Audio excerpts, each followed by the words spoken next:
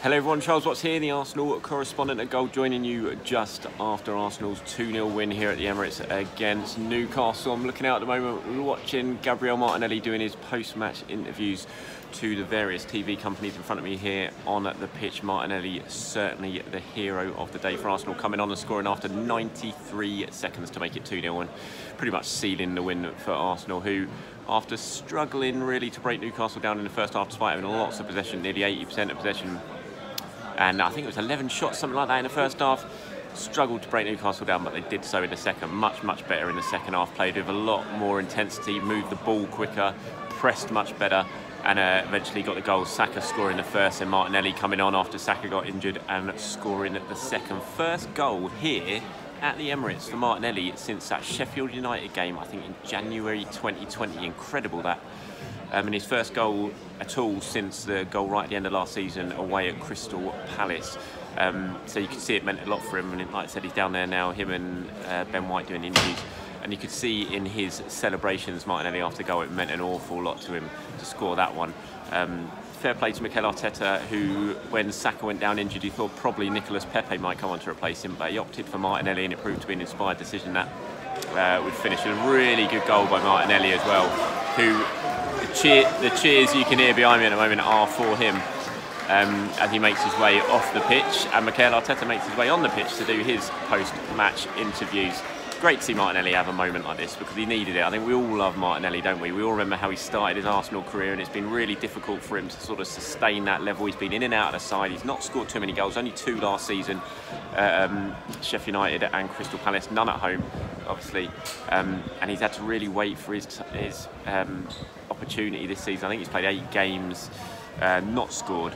But then finally getting a goal today. It was a lovely goal as well. Tomiyasu, brilliant pass over from Tomiyasu, who I thought was really good today. Tomiyasu again, lofted pass over the top. Martinelli just watched it come over his shoulder. Really difficult finish, but he did it on the volley, swept it past Dubravka into the far corner, and put the seal on the win. And after that, Arsenal were never really going to let it slip against the Newcastle side. I think they're in real trouble. They are bang average, this Newcastle side. Defensively, not great. Going forward today, they didn't cause Arsenal too many problems. Shelvey had one really good shot in the first half from distance, which Ramsdale did well to tip over. You know, Callum Wilson caused a couple of problems to Gabriel and Ben White. There was one instant just before Martinelli's goal, actually, when he went over the top. Callum Wilson, it looked like he was through, and Nuno Tavares did really well to sort of cover him and sort of barged him over. Wilson went down in the box. He was wanting a penalty. Newcastle wanted a penalty. It wasn't given. It was really good defensive cover from Tavares, actually, and then, you know, about 30 seconds later, Martinelli scored to make it even more important that Tavares had done that. And Tavares actually had a really good second half. He had a bit of a shocker in the first half, really. Certainly his decision-making was wasteful. About 4 or 5 shots from distance or when sailing high and wide. He was frustrating the crowd a little bit with his decision-making. But he came out really strongly in the second half, set up Saka's goal, which was a lovely goal, and then made that defensive contribution as well in the build-up to Martinelli's goal. So fair play to him, because he could have gone into his shell a little bit after that first half. But a few fans getting on his back for the way he was having that shot. But Arsenal now level on points with West Ham in 4th, and if West Ham don't win tomorrow or lose tomorrow at Manchester City, Arsenal will end the weekend outside of the top 4 on goal difference only.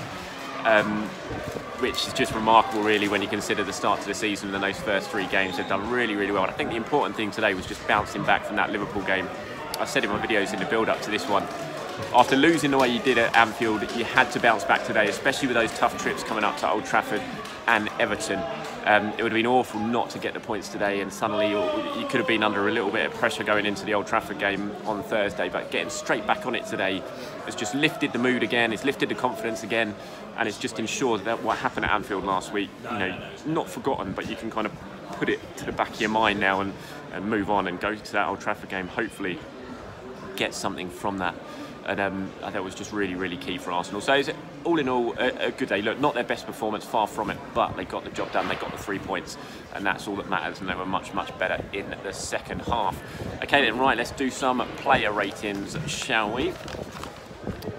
I mean, in terms of Aaron Ramsdale, I said that I said in the build-up in the first part of this video, the save he made from John Joe Shelvey in the in the first half. Absolutely crucial, fabulous save, pushed it onto the crossbar, and pushed it onto the crossbar. Great save. It was bending right, looked like it was going straight into the top corner, but great save by him. Pushed onto the bar, and you know, just continues. You run out of superlatives really for Aaron Ramsdale at the moment, and so I'm going to give Ramsdale. He didn't have too much to do. What do we have here? Newcastle.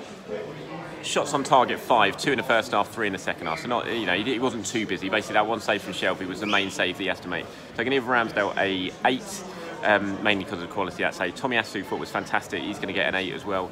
Didn't stop working. Tireless performance from him. Brilliant ball over the top from Martinelli for the goal. Just doing what he's basically done since he's arrived at this club, Tomiyasu. So really good from him. Ben White and Gabriel, another clean sheet for those two.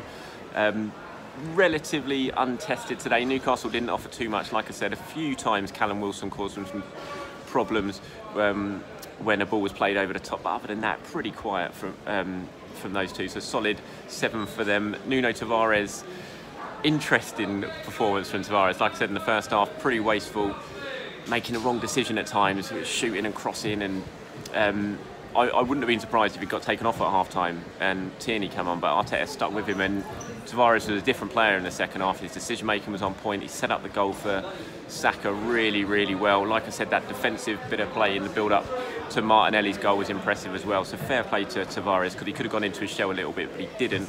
And he came out and played really well in the second half. So I'm going to give Nuno a 7 as well. Midfield, I thought Sambi was excellent. I'm going to give Sambi man of the match, actually. I thought Sambi, more than anyone, tried to make things happen for Arsenal today. Really good performance from him. I'm going to have a look, see what his stats were.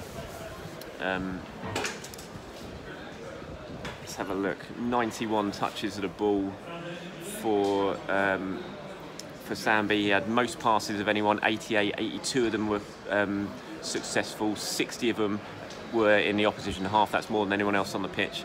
93.2% accuracy with passing for Sambi. Really strong performance and a great response after what was a difficult game for him at Anfield last week. So I'm going to give Sambi an 8. Thomas Partey, I thought Partey was pretty poor again. As he was at Anfield, he's just not in the best of form at the moment, Thomas. Going to give him a 6.